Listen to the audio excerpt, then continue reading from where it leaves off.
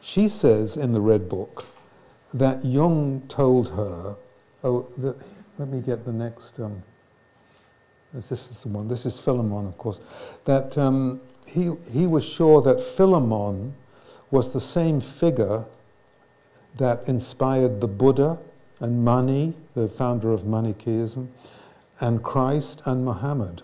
All of these figures, of course, communed with God directly. And Jung said to Carrie Fink that Philemon inspired them all. So he's an incredibly important figure because now he appears to Jung in his active imagination. But she says that he said that these figures, Buddha, Christ, and Mani, and Muhammad, and so on, identified with this figure, and Jung refused to do so. He said, "I want to remain a psychologist who understands the process." Okay, it's a very important thing. Now, I wonder if I've got my pointer back. Oh yes, I've got it back. The gods are very tricky sometimes. This little piece of text over here is very interesting. It's a quotation from the Bhagavad Gita in which Krishna tells Arjuna that Krishna, who is an avatar of Vishnu, that he will incarnate whenever the world is in great need. For some reason, that is the only piece of text in the Red Book which was originally written in English. It's an English translation of the Gita. I meant to look up, I haven't had time to know, there must have been German translations of the Gita. So why Jung used an English translation, I don't know, but that is in English in the original. And the implication seems to me to be that this is one of those new kind of incarnations, that something new is emerging into the world because the world is in difficulty. That's why I think Jung put that quotation there from the Gita next to the painting of Philemon. And those are kingfisher wings, the wings of the kingfisher, which Shakespeare calls the halcyon, from which we get they use the phrase halcyon days, because in the fisherman's lore, the kingfisher, the appearance of the kingfisher was associated with peace and calm seas. That seems to be why Philemon has kingfisher wings, I think. And there's a story which may be apocryphal that just when Jung had done this painting, that a dead kingfisher washed up on the shore of the lake, sort of synchronistically. But these kind of things happen to Jung all the time. But it's hard to tell if that's true or not, of course, because there's so much mythology around him. But anyway, I think this is the same figure that's mentioned in the Gita. I think that Jung thought it's the same figure, or they're related in some way. So Jung, it sounds to me as if Jung could have decided to become a kind of religious prophet, but instead he spent the rest of his life using this material to enrich the field of psychology. He never really identified with it, and that's why I don't think it's quite fair to accuse him of inflation. But in spite of that, a lot of critics have accused him of starting a new religion. In Kerr's book, Dangerous Method, Kerr says Jung wants to develop a new religion because he wants to justify the betrayal of his wife and the seduction of Sabina Spielrein.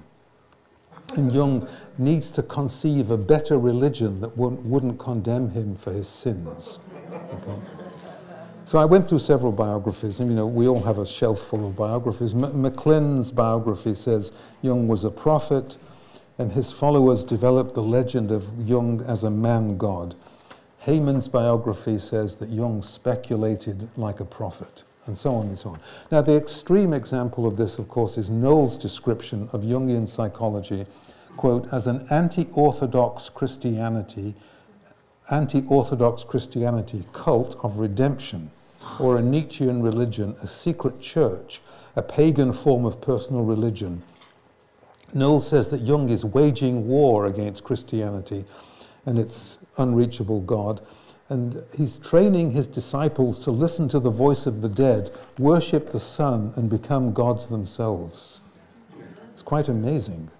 We are witnessing the incipient stages of a faith based on the apotheosis of Jung as a God-man.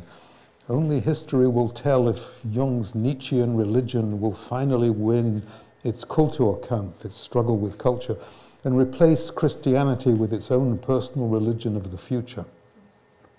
It's really, Noel's criticism is quite amazing. Noel says that, according to Jung, the only way to overthrow the neurosis-inducing Judeo-Christian religion and its sex-fixated ethics is to start a new religion, the religion of psychoanalysis. And so there's this secret church which is spreading, which I guess you didn't realize you were members of. And Noel says Jung has developed his psychological method and organizational plans along an ancient mysteries model, recruiting former patients and Jung worshippers, primarily women, to be the high priests of his new religion.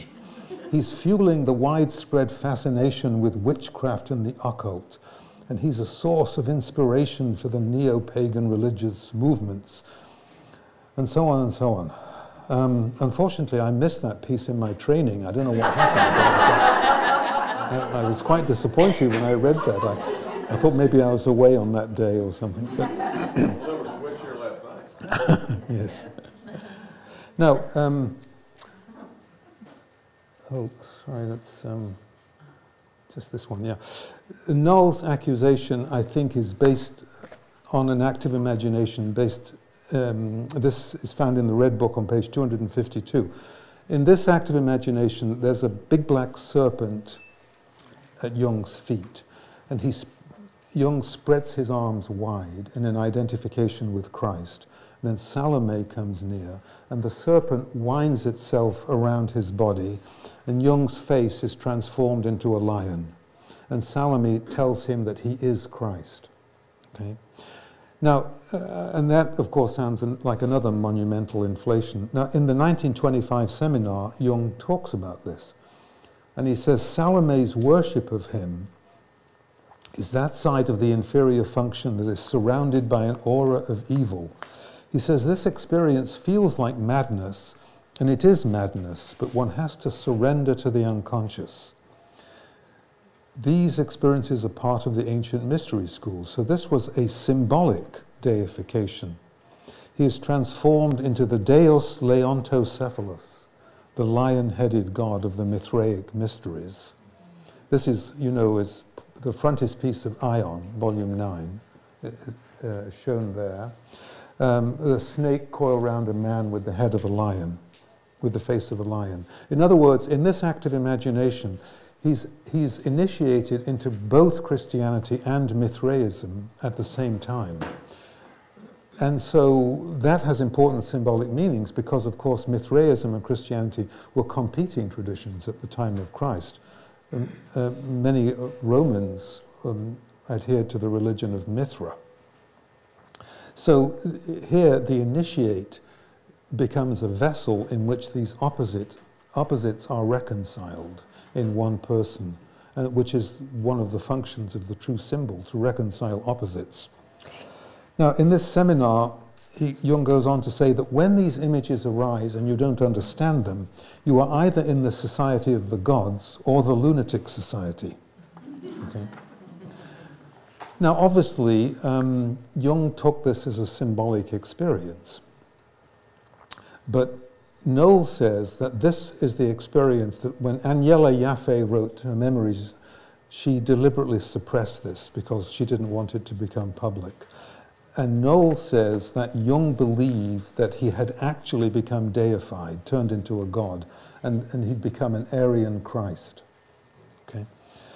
Or that and that now he was immortal. And that this lion-headed god is his image of a sort of secret image of an inner god. And Noel says that Jung and his followers realized this truth and concealed it from the world. This is really astonishing because Noel is obviously a very gifted intellectual, but this critique completely fails to understand the meaning of a symbol and a metaphor and an image.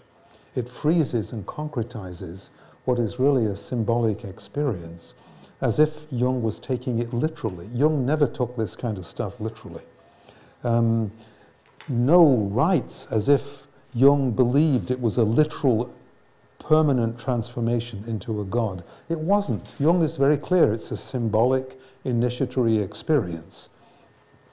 He analyzes the experience. He doesn't identify with the experience. So Noel is wildly exaggerating Jung's effect on his followers. I know quite a lot of people who over-idealize Jung, but they don't worship him.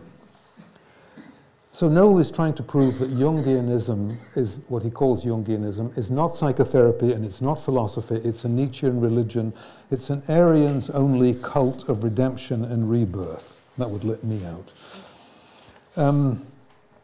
Now, I don't think this fantasy shaped Jung's self-understanding for the rest of his life. I don't think Jung took it literally.